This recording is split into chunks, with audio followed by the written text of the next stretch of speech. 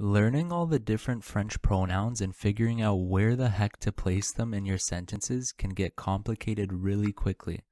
In this video, I'll go over subject pronouns, direct object pronouns, indirect object pronouns, y and en, and their placement in sentences.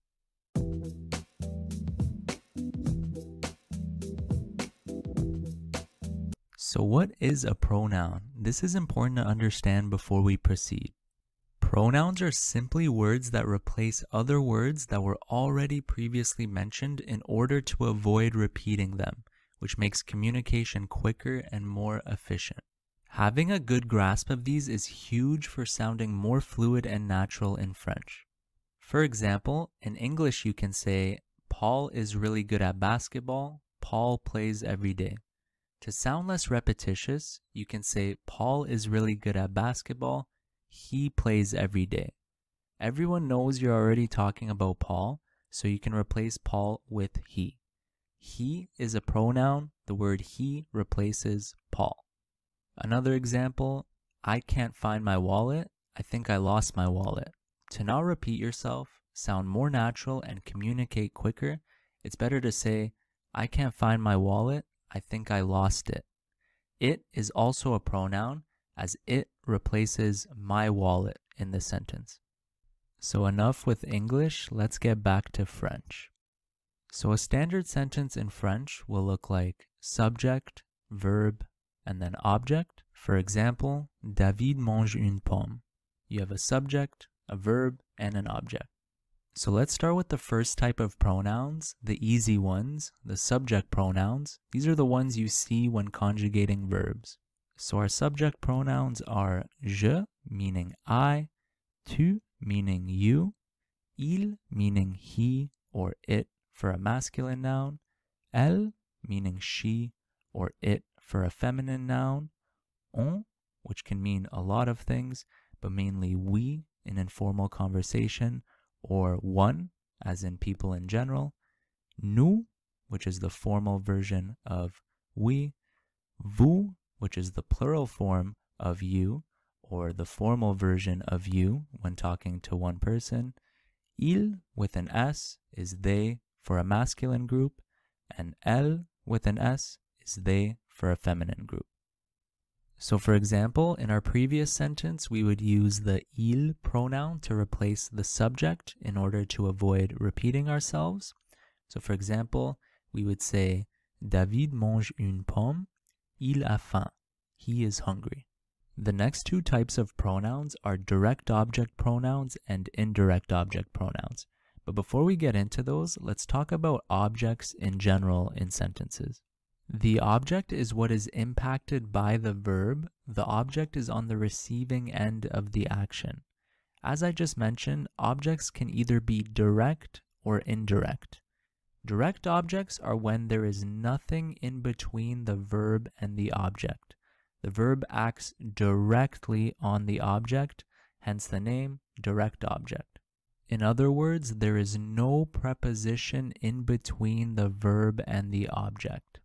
For example, in the sentence, David mange une pomme, there is no preposition in the way of the verb and the object. Manger acts directly on pomme, making pomme a direct object. However, in the sentence, David demande à Emma, David is asking Emma, the preposition à is in the way of the verb demander and Emma, making Emma an indirect object in this sentence. This will be explained more as we go forward in the video, but first let's continue with our second type of pronouns, direct object pronouns. So again, direct object pronouns are words that replace direct objects, and our direct object pronouns are m, or m apostrophe in front of a vowel or mute h, t, or t apostrophe in front of a vowel or mute h, le, meaning him or it for a masculine word, and that turns into L apostrophe in front of a vowel or mute H, la, which can mean her or it for a feminine word, which also turns into L apostrophe in front of a vowel or mute H, nous, vous, and les. Let's take the verb voir meaning to see. This verb does not require the preposition a, so it acts directly on its object, meaning we'll have to use direct object pronouns when this verb is used. So for example, David me voit, David sees me. David te voit, David sees you. David le voit, meaning David sees him, or it for a masculine noun. So here, le can replace a guy's name, such as Kyle, or a masculine noun, such as le chat. David la voit, which can mean David sees her, or it for a feminine noun. So here, la can replace a female's name, such as Vanessa, or a feminine noun, such as la lune. David nous voit, meaning David sees us. David vous voit, meaning David sees you, as in you plural or you formal. And finally, David les voit, meaning David sees them. So this can be a group of people or a group of things, and whether it's masculine or feminine doesn't matter. So where do you place them in your sentences? Direct object pronouns are placed just before the verb, as seen in all of our previous examples just now. For verb tenses with an auxiliary and a past participle, for example, le passé composé, the direct object pronoun goes before the auxiliary verb. For example, David t'a vu, David saw you. The T apostrophe is placed just before the auxiliary verb. In sentences where there is a conjugated verb and an infinitive verb, the direct object pronoun goes before the infinitive. For example, je vais manger le chocolat, je vais le manger. I'm going to eat it. The pronoun le is placed before the infinitive here, which is manger. The only time a direct object pronoun goes after the verb is in the affirmative imperative, basically when giving commands. For example, mange-le, meaning eat it. Now moving on to indirect object pronouns. As previously stated, an indirect object is when the object is not being directly influenced by the verb. There's a preposition in the way, there's a preposition in between the verb and the object. And 99% of the time, this preposition is going to be a. Again, the preposition is in the way of the verb and object, making the object indirect. So basically, you'll be using indirect object pronouns with verbs that are followed by a. And here is a verb list of the most common verbs followed by a in my experience. There are quite a few more, and yeah, you can memorize a long list of these verbs, but I think the best way to get used to them is by reading and listening to the language as much as possible. So here are our indirect object pronouns, and again, these are words that replace indirect objects. And as you notice, they look the same as our direct object pronouns, except for the words lui and leur, which are the ones we'll have to pay attention to. Let's take the verb téléphoner. In French, this verb requires the preposition à, which can be trippy since it doesn't in English. In English, we don't say to call to someone or to phone to someone, but since it requires à in French, the objects in sentences with it will be indirect. So some examples: David me téléphone, meaning David is calling me. David te téléphone, David is calling you. So this is where it gets interesting. So while me and te can also be direct object pronouns, lui is uniquely an indirect object pronoun. So for example, David téléphone à Kyle, you can replace à Kyle with lui. David lui téléphone. Same thing with the next example. David téléphone à Vanessa. David lui téléphone. Lui replaces à Vanessa. So here's where it gets a little tricky. Lui can represent both males and females. Context will decide who the pronoun is referring to. Then we have David nous téléphone to say David is calling us. And then we have David vous téléphone to say David is calling you, plural, or you, formal. And then we have the pronoun leur, which is uniquely an indirect object pronoun. So for example, David téléphone à Kyle et Vanessa. David leur téléphone. Leur replaces à Kyle et Vanessa. For placement rules of indirect object pronouns, I'm going to sound like a broken record because they are the exact same as direct object pronoun placement rules. Indirect object pronouns are also placed just before the verb as seen in all of our previous examples just now. For verb tenses with an auxiliary and a past participle, for example, le passé composé, the indirect object pronoun goes before the auxiliary verb. For example, David lui a demandé. In sentences where there is a conjugated verb and an infinitive verb, the indirect object pronoun goes before the infinitive. For example, je vais demander à Michel, je vais lui demander. I'm going to ask her. The pronoun lui is placed before the infinitive here, which is demander. Just like direct objects, the only time an indirect object pronoun goes after the verb is in the affirmative imperative, when giving commands. For example, dis-lui, meaning tell him. Just a quick side note, me becomes moi and te becomes toi in the affirmative of l'impératif. For example, dis-moi, meaning tell me, or dis-toi, tell yourself. Next up are the notorious pronouns I and en. I did a long detailed video on these two pronouns, but for the sake of this video, I'm going to keep it short and sweet. Basically, I replaces places or a plus something or a place, while en replaces things or de plus something or a place. These rules make a lot more sense with some examples, so first let's look at some examples with the pronoun I. So first example, tu vas au cinéma? So you can reply and say, oui, je vais au cinéma, but in order to avoid repeating what was already said, you can simply say, oui, j'y vais, meaning, yes, I'm going there. Here, I replaces au cinéma, so you don't have to repeat it. One more example, tu penses à la situation? So you can reply and say, non, je ne pense pas à la situation, or you can simply say, non, je n'y pense pas. No, I'm not thinking about it. Here, I replaces à la situation, so you don't have to repeat it. For placement rules, I am yet again going to sound like a broken record since the rules are the same as the ones for direct and indirect object pronouns. I is placed just before the verb it modifies. For verb tenses with an auxiliary and a past participle, I goes before the auxiliary verb. For example, je suis allé à Vancouver, j'y suis allé.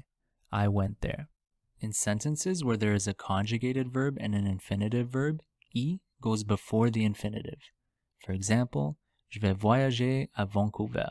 Je vais y voyager. I'm going to travel there. Here, the pronoun I is placed before the infinitive here, which is voyager. Just like the other pronouns, I is only placed after the verb in the affirmative of the imperative. For example, vas-y, allons-y, allez-y. Now let's look at the pronoun en and some examples. So for example, tu veux du chocolat? So you can answer and say, oui, je veux du chocolat. Or you can say, oui, j'en veux, which means yes, I want some. Here, en replaces du chocolat in order to avoid repeating it. Another example, j'achète 7 bananes. I'm buying 7 bananas. You can say, j'en achète 7. I'm buying 7 of them. Here, en replaces banane in order to avoid repeating it. Last example, tu sors de la piscine? Are you getting out of the pool? Oui, je sors de la piscine. Or you can just say, oui, j'en sors. Yes, I'm getting out of there. Here, en replaces de la piscine, so you don't have to repeat it. Nothing new here for placement rules. En is placed just before the verb it modifies. For verb tenses with an auxiliary and past participle, like le passé composé, en is placed just before the auxiliary. For example, As-tu acheté des bananes? Oui, j'en ai acheté. En goes right before the auxiliary verb in this sentence. In sentences where there is a conjugated verb and an infinitive verb, en goes before the infinitive. For example, il va faire des biscuits. He's going to make cookies. Il va en faire. He's going to make some. Here, en is placed just before the infinitive verb, which is faire. And as expected, en is only placed after the verb in the affirmative of l'impératif. For example, profitez-en, meaning enjoy it. What usually gives us learners problems is when we want to use more than one pronoun in the same sentence. It's really easy to freeze up and get confused about word order. So let's look at an awesome French pronoun order table, which shows the order of pronouns in sentences regardless of their function. So first we have our subject pronouns, which go before me, te, ce, nous, and vous, which go before le, la, l'apostrophe, les, which go before the indirect object pronouns lui and leur, which go before I, which goes before en. And there you have it. This is our French pronoun order for when we want to use more than one pronoun in a sentence. You might have noticed the pronoun se in our table, which is a reflexive pronoun, which we haven't talked about yet. I'll talk about reflexive pronouns in another video, but basically it describes an action two or more people perform with or for each other. For example, ils se voient means they see each other. Back to double pronoun order, when we want to put two pronouns in the same sentence. So let's take this sentence for example. Emma donne le cadeau à David. You could use two pronouns here and say Emma le lui donne to say Emma is giving it to him. So here, le replaces le cadeau and lui replaces à David. Our trusty table reminds us that le goes before lui in a sentence with both pronouns. Another example, elle donne des biscuits à David. To say she is giving some to him, you would say elle lui en donne. Here, lui replaces à David and en replaces des biscuits. Again, our trusty table reminds us that lui goes before en in sentences with both pronouns. By the way, you'll only be using two of these pronouns in the same sentence. That's why a lot of people call it double French pronoun order. If you were to use three in the same sentence, the sentence would sound bizarre. The only exception to this pronoun order rule is the pesky affirmative imperative, which is only slightly different as you see here. Le, la, l'apostrophe, and les go before moi, toi, nous, and vous. For example, in order to say explain it to me, you would say explique-le-moi. There are actually more pronouns in French that are important to know, but we're going to save those for future videos, so stick around. Thank you everyone for watching. I hope this video helped you understand French pronouns at least a little bit better, as it's definitely something I've struggled with a bit, especially French pronoun order, as a learner myself. If it did, please hit that like button and subscribe in order to see future content. Also, if you want to get a little more French exposure in vocab, expressions, song lyrics, and more, feel free to follow me on any of my social media platforms on Instagram, Twitter, or Facebook. I really do like sharing what I learn about the language there.